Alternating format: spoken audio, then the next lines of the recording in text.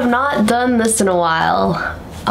What is up, you guys? My name is Selena, and today's gonna be a new video showing you guys how to do this ink block text animation freeze frame effect. This was actually used in Benn Tk's last video, and it was his ultimate road trip in New Zealand video. It's been a while since my last video. I'm gonna come out with an update video later this week, but for now, let's just like start this whole thing off with a tutorial because that's what you guys are all subscribed for, and I owe it to you guys. It's been way too long. And we're gonna be doing this effect in After Effects. So let's begin. Okay, so first things first, this effect is kind of just introducing someone to your video. So I kind of wanted to have like a character in it, basically.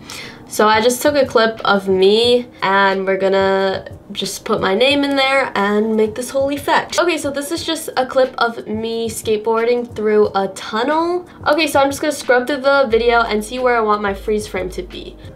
So right here looks good, but before I freeze frame this, I'm gonna Command D to duplicate the clip, and then I'm gonna right click on the top duplicate layer and go to time and then freeze frames. And then I'm just gonna drag the beginning of the clip so that the duplicated layer just starts on that frame. Okay, now let's just add this cartoon effect. In the video, he had this little cartoon kind of image. So we're gonna go to effects and presets, and we're gonna press cartoon, and then we're gonna drag that onto our duplicated layer. Now we can just kind of tweak the settings to make it what we like. So you can just mess around with the different settings on this. I like to keep my detailed radius kind of around like 20-ish, and then my threshold at like 12. You can definitely mess around with the settings, but the threshold kind of makes it more of a glowy look, which I don't really like.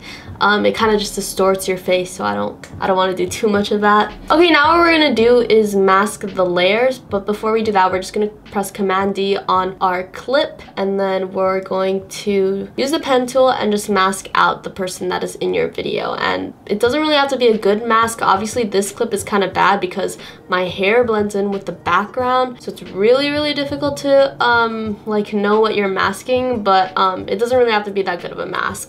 So yeah, I'm just gonna do a rough little outline on it, and that looks about good. And what we want to do with this is just make the freeze frame feel more animated, like a video. So we are just gonna go to the scale and kind of bring the scale up. So what I'm gonna do is go to the beginning of my masked layer, press S on my keyboard for scale, and then press the keyframe button in the beginning, and then go to the end of the clip, and we can bring that to either 51 or 52. We can go 1 up or 2 up, it depends. I shot this in 4K, which is why my scale is starting at 50, but you might probably have it start at 100. So yeah, go to around 101 or 102. Okay, now another thing you can do is add optics compensation, and I'm gonna bring that on my second layer.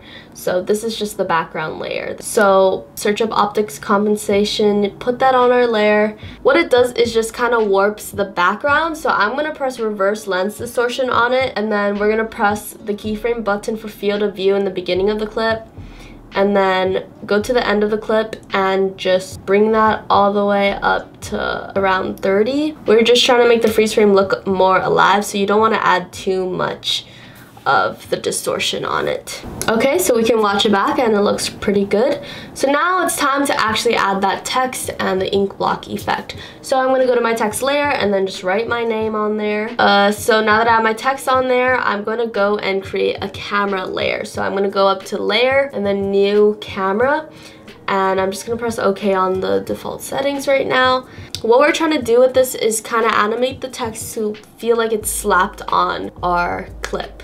Turn on the 3D camera effect on our text layer. So if it doesn't show up here, we can press toggle switches and modes, and then we can press that little cube, and so this turns on the camera. Now we can adjust the X, Y, and Z axes on the text layer. We're gonna need to add some keyframes and stuff, so let's begin with that. So first things first, I'm gonna press the drop down for the text and then go to transform, and then I'm gonna press the keyframe button for the scale position X, Y, and Z rotation, but we're gonna do that like 2 frames after the beginning of the clip. And then we're just gonna go to the beginning of the clip, and we're kind of just gonna rotate this so it comes from the left and like slaps on. This also is just like a personal preference. You can make the text get slapped on from like the right side, left side, whatever you want. Okay, so that looks pretty good. I'm just gonna make it a little faster, so I'm gonna drag all my keyframes to a little bit earlier in the clip. Now let's add some motion blur. So I'm gonna press that motion blur button, which is like the 3 little circles, and it turns on the motion blur in the clip. And the last thing we need to do is add that little